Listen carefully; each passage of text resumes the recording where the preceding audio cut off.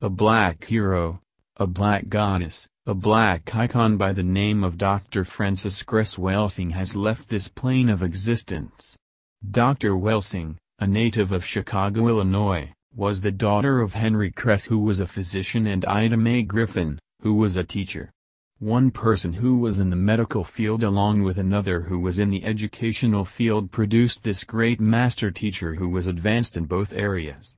She broke down the science of white supremacy in a way no one had done it before her, in such a way that if you did not understand what she was saying, you more than likely were afraid of the truth. And this was exemplified in her masterpiece that she wrote titled The ISIS Papers.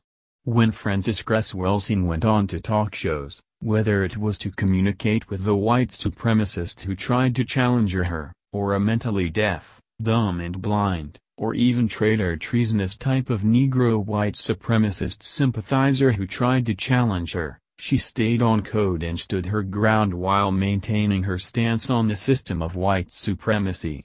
But there were also those instances where she would be on a talk show where the people who loved her and supported her gave her the floor to speak the gospel of black self-love to her people. It is for that reason that we must give honor to brothers like Tariq Nasheed, who made Hidden Colors, Owen Shada, who made the 500 Years Later documentary, as well as others who have had her on various talk shows, whether it was televised or on the radio. If you have not studied any of her works, I suggest you do so now and recognize that she was a prophet on this planet Earth, which is why what she has said is still relevant to this day. Do you wonder why she was not on mainstream media as much? Because she did not make the establishment feel too comfortable. Black people cannot afford to go out of their way to make white supremacists feel comfortable while trying to dismiss black pain, and this is why we love and honor Dr. Welsing.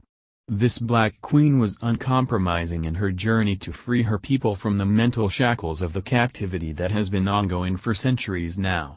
Frances Cress Welsing has joined the ancestors, just like Malcolm X, Betty Shabazz, Elijah Muhammad, Harriet Tubman, Sojourner Truth, and a long list of others who are known as well as not so well known in your life and minds. Dr. Frances Cress Welsing is no longer just a person on earth. She is an ideology, a philosophy, and an eternal point of reference for God's true chosen people.